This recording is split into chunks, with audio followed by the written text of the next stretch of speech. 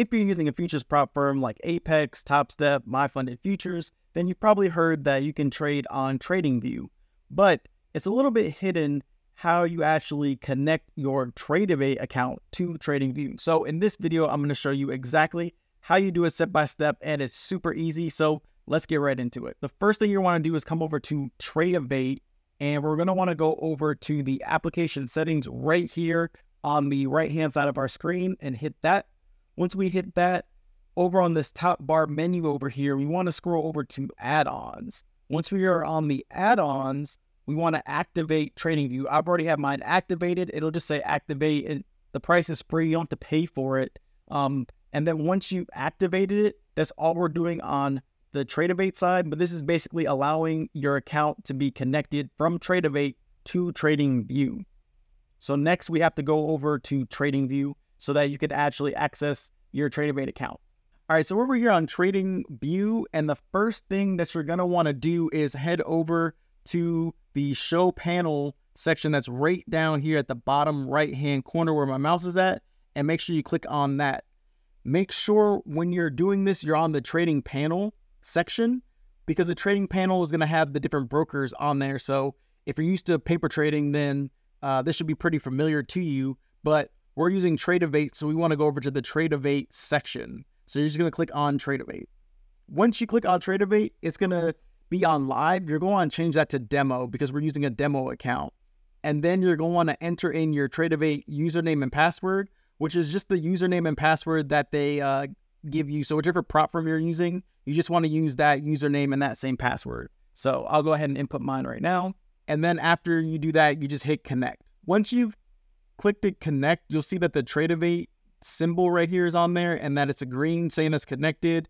It'll have your account balance and equity will be up there as well. And then these buttons that were once not filled in will be filled in, and that's going to be your buy and sell for your positions. You'll actually be able to trade here on Tradingview connected to Tradovate, and this works for all of the platforms, whether you're on Funded Futures, Apex, or Topstep. So this works for all of them, and that's how you connect your accounts together. Once you've connected your Tradingview to your Tradovate, I want to show you a couple of really quick, neat tricks that you can use on Tradingview. So if you're looking to search a ticker, what you can do is you can actually close out of this and then hit the Tradovate.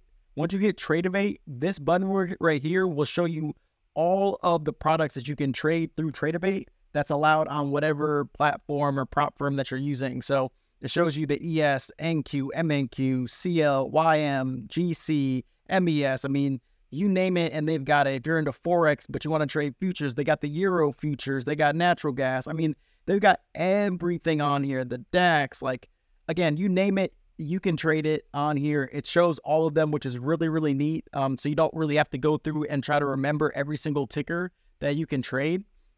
And then on top of that, to actually click on it, like let's say I want to choose the MES, all I got to do is just click this little drop down arrow right here. And I just want to make sure that I click on the month that we're trading on, which is the June contract. So I just click on it and then bam, it populates it right there for you. So you never have to guess what tickers or go searching for them. As long as you know what market you're trying to trade, Tradingview makes it really, really easy to find that ticker. You know, if I want to trade the MNQ, I just click on the MNQ and then come over here and then it's right there for you. So that's a really nice feature that I really like about Tradingview.